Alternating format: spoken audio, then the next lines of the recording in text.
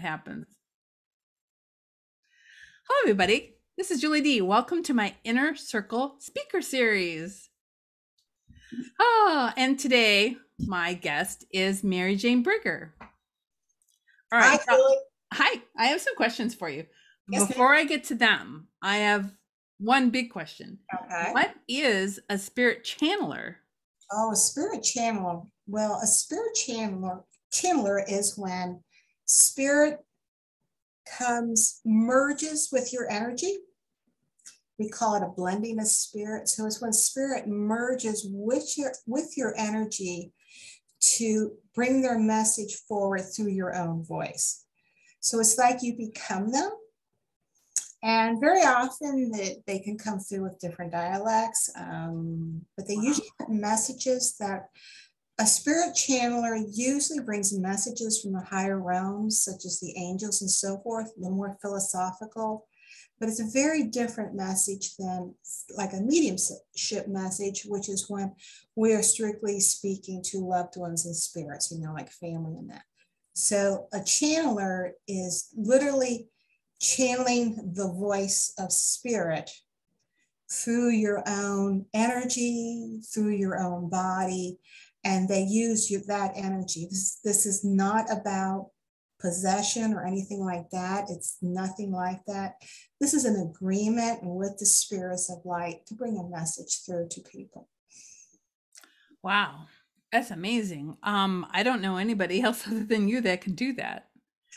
There's a lot of us, believe it or not. So. Wow. So, tell me more about how you became a spirit channeler. Actually, I had been providing messages as a Reiki practitioner, but when I moved out here to West Salem, Ohio, where I live right now, and I have a little building called the Healing Cottage, I was sponsoring a shamanic soul school retreat. And during that retreat, we had what was called an anointing of the sacred feminine, meaning that we were being blessed for our sacred feminine energy qualities. Now, sacred feminine energy is non-gender, so there were both men and women there receiving this gift. But as soon as the shaman put his fingers on me to anoint me with oil, I went out like a light, and I fell backwards into the person behind me.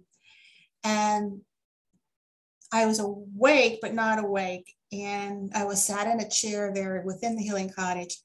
And at that moment, I began channeling. First, I experienced all these beautiful women, goddesses, literally rushing me. They were so beautiful and so loving.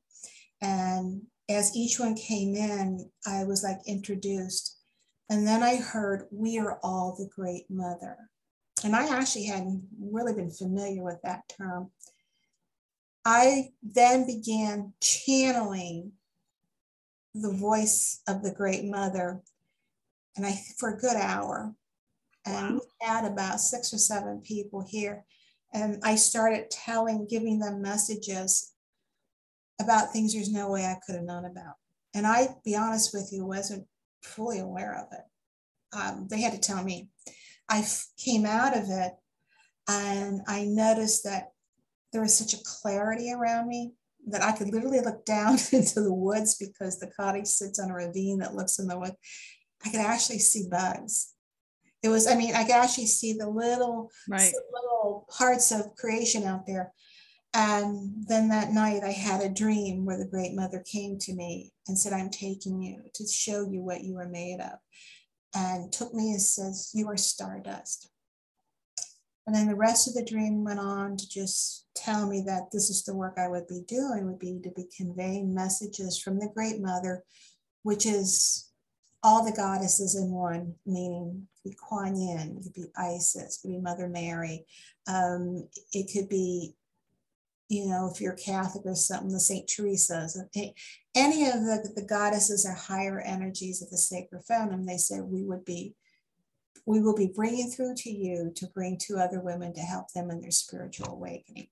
So that's what I've been doing since then, as I channel them along with bringing in spirit loved ones. But for most purposes, I am a spirit channel or a trance medium, which is the same thing. Well, so when you were at that event and you had that experience, was that typical for an event like that? Did anybody else experience anything like that?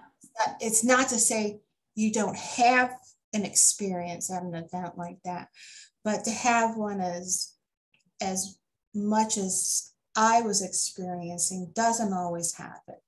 So this was my time to step into the channeling. And I like it because, the Great Mother brought it to me within a circle of very energetically and wonderful friends. And I knew the shaman very well. I knew a couple of the other people very well. So they supported me through that transition to becoming a channeler, which is a lot of energy, a lot of integrations of energy.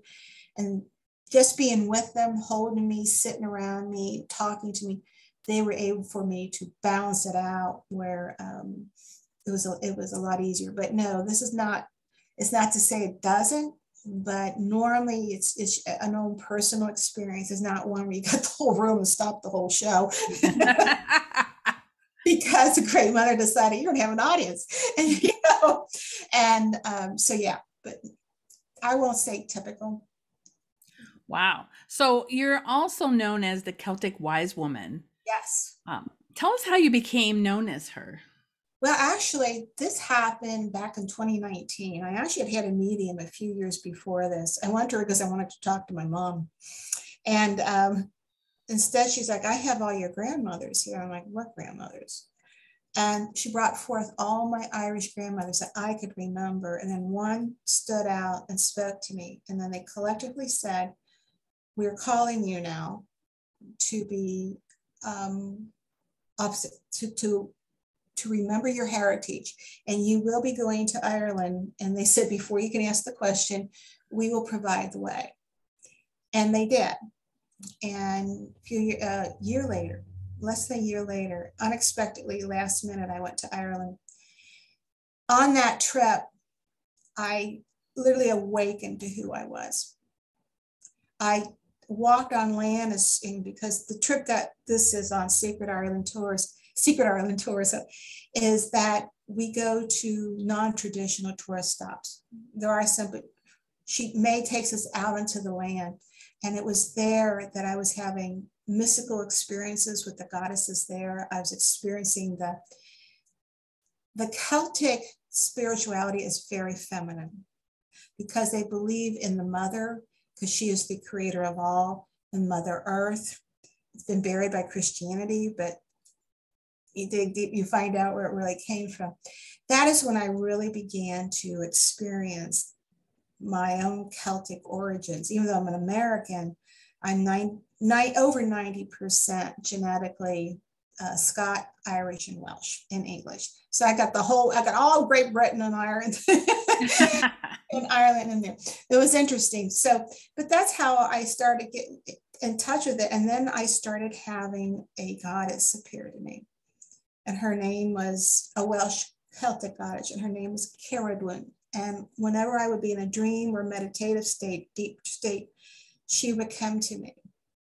And the messages I received was to bring forth this Celtic wise woman spirituality to women, because you don't have to be Celtic to embrace this spirituality. It's a spirituality that literally opens the world to you about your own sacred feminine energy, your own feminine gifts that we're always told is weak and silly, and it's not. It's truly powerful. And this is non-gender. This is a spirituality that both men and women can embrace. But many women are embracing this now for the simple fact that they are truly feeling what it is to be a woman. They're truly feeling the creator that they are. They are truly experiencing now that they have this deep knowing, what we call intuition. They're like, what do I do with this? Who is it? So we're seeing an explosion across the US and actually around the world. And a recent poll that I just read stated that over 62% of Americans are now reaching out, believing in, and learning tarot cards, spirit readings, oracle cards, divination, work like I'm doing. People now realize, because it's a spirituality that helps you to become your own person, your own sovereign person. It helps you to embrace your own sacred gifts and teaches you about the importance of working within. We're always told to depend on the outside. Now, it's the inside. And so that's what is I love about this spirituality, is that it's a very brave spirit, the Celtics. They're very brave, and the bravery and courage that this working with this energy brings in. And the wise woman, why is a Celtic wise woman? Because the wise woman within the communities, within the villages long ago, were the midwives. They're usually older women. They were the midwives. They were the herbalists. They were the healers. They were very often the seers and oracles of the community. So they were held in very high reverence and depended on. And the reason that the wise woman was older, because as she got older, her experiences taught her. So she experienced things firsthand. So that's when they also developed the oral storytelling of passing the stories on. And then that was stopped by the Christian church. Wow. I But mean, now, it all sounds very powerful, and I think everybody, like you said, well, a high percentage of people are interested and kind of feel like they should be doing more, but they don't know what their potential. They don't really even know that most people are. There's more to them than they even know. this is true, because normal traditional religious traditions that no longer, for a lot of people, not everyone, but for many people, especially women, no longer answers that need and call.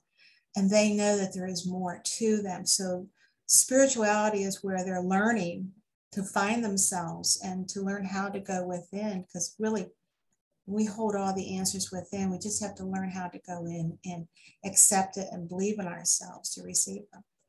Yeah, it's the more you learn, the more the more you feel it, and you kind of feel that you're getting some answers, and it makes you want more. It It draws does. you in.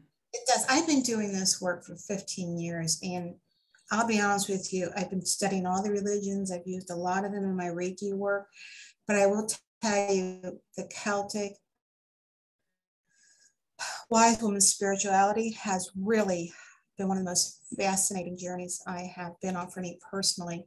And this has truly awakened that wise woman that I am and made me realize just how powerful and magical we as women are.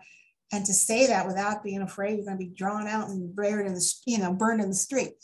This is another thing. Part of this work is to help women to step into their gifts, to step into their own magic and their own uniqueness as women. Yeah, and obviously, I think it does reach outside to not just women. I think everybody is. I'm sorry, but like after COVID, it's like everybody is re-looking at everything, That's true. and In it's like, fact, this who am I, and what am I doing here? exactly this work exploded with COVID. Hmm. Literally exploded with COVID because we had the time to be home. I don't know about this other stuff anymore, and start to reach into more of spirituality and their own selves. They're calling it the big reset. Yes, it is the big reset, and we're seeing that now. And the reset's in us too. A lot of us are experiencing some rough things right now in our own personal lives. That's because we're going through a spiritual reset. We're going through a higher attuning to a higher energy, which is spirit. And so we are growing and evolving as people, as spiritual beings ourselves. Well, some other day you're going to have to tell us how you got into all of this. Yeah, not today. Because I just knew you years ago when you lived here in this area, and you were into wasn't it dental? I had just left dentistry, 25 years in dentistry. Right. I had a chronic illness that forced me to give that up. And so I became a Reiki master. So when I met you, it was setting up my first website, Right. becoming a Reiki master and healer. And then we've been together ever since then. I know. We're like soul sisters. We are. We've evolved together over the years. Oh, totally. Totally. Yeah, I've been evolving sometimes rapidly, it seems, but it's funny too that you talk about grandmothers. Because when you talk with me, you're saying that there's a grandmother over me watching me, and so maybe sometimes our spiritual guides kind of like skips a generation. Yeah, it's interesting. I believe in. I'm not the only one. There are many who are channeling the grandmothers, and that is they're channeling the same thing. They're coming forth, not just the past generation, but they're coming back a generation or two back because they're here to teach us. Because one big reason is it's, believe it or not, but it's safe to do it now. Mm-hmm. And we live in a world where most of us can voice that this is something we like. And when they come through so often, my own great grandmother used to say, I used to escape to the tea room and tell them I was going to church. And this is because we can never say that. Right. I had two of them would come through and tell me that one. So it's something where now the change is so much that's where we're going now, is we're reclaiming these gifts, which, it's stronger in women. It's not to say they're right. Believe me, I know who are, psychic mediums and channelers, that it is it's very strong in women. And now that we're recognizing this gift of intuition, of our deep feminine spirituality, more women are reaching out to learn more. Well, speaking of wanting to learn more, why don't you tell people just a little bit about your services? And I know we're going to have more information down below. We're going to have more information down below. My services, I provide private channeled messages, both online through Zoom and here in person at the Healing Cottage, which is a very magical place in itself to receive a reading. But I provide messages of spirit, like I said, both online and in person here at the Healing Cottage. And I also provide private and group retreats for individuals here at the Healing College, as well as online courses that I will be announcing here very soon. In fact, you and I have an event coming up. This is true. Oh, and I also lead, back up, I also lead, let's do a rewind. I also am collaborating with Secret Ireland Tours to lead a magical journey to Ireland next year to study and work with a Druid priestess on her healing grounds and healing center. We will be studying Druidism with her, and then in the afternoon, we're going to be touring Southern Ireland. And yours truly will also be providing one night of possibly seance. I haven't decided yet. But we'll have more of that in future videos. But we do have a big event, and I'm so excited. Julie D's out here with her is sponsoring what is called the Celtic Wise Woman. I forgot what it is. We're having the Celtic Wise Woman channeled messages from Spirit Circle. And this is an evening here at the Healing Cottage here in West Salem, Ohio, Saturday, July 30th from 4:30 to 7. For a small group, we're only accepting 10 max. That's it. So we can keep it small and intimate. And I will be providing channeled messages and messages for spirit, and a few other fun things and surprises are in store too. And Miss Julie D will be out here sponsoring and hosting it with me. Jabbering with Julie's. That's right. On site. So I'll be jabbering with spirit and you'll be jabbering with Julie. So it's a perfect mate, Perfect. Exactly. And we're going to be doing more of these videos. Why don't you tell everybody what the next video topic will be? So the next video topic, I'm going to get into more detail about what exactly is mediumship, what exactly is spirit messages, what is the difference between a psychic and a medium and a channeler. I'm kind of go into a little more detail about what that is and what our role is. We as channelers and mediums consider our work very sacred. So I'm going to go a little more detail and explain it. So a lot of times if you know more about something, you're not scratching your head or afraid of it, so to speak, because this is very deep spirit-centered, heart-centered work. So, and I am really looking forward to that because we're going to do from 4:30 to 7. Cost is $55. I will have this up on my website where you can register online. and I will have that up there within the next 24 hours. But if you have any questions, you want to register, you want to receive a reading, or you want to register for our community event that Julie and I are putting together, well, I should say a private event that Julie and I are co-sponsoring here on July 30th, you go to www.maryjanebrigger.com. And you can also follow me on Facebook at Mary Jane Brigger. And if you do join me there, you can receive a special invitation to join my private group. And you can contact me at mjb@maryjanebrigger.com with any questions or anything you may want me to talk about on these future videos. Yeah, we want to know what you're interested in. That's right. That's right. And I'll tell you what, I just really scratched the surface of spirituality tonight. So let me hear your questions and we'll talk about it. But thank you, Julie, for this opportunity. Thank you so much that I'm part of your inner circle speaker series. I mean, this is very exciting and something that is going to serve our community so well. Yeah, I think our inner circles are colliding in a good way. Yes. Like I told you, you're a web. You're a web, you're the hub, and we're spreading the web, and that's what community is. Well, you always leave us wanting more, so I can't wait to the next one myself. It'll be fun. It'll be fun. And again, if you have any questions, we'll have it down in the description there. But if there's any questions you have about mediumship, channelers, or anything, feel free to send them to me, and I will address them here in a video. Yeah, because we're here for you. That's right. That's right. Thank you for watching, everybody. Thank you, everyone. We'll see you next time. Bye-bye.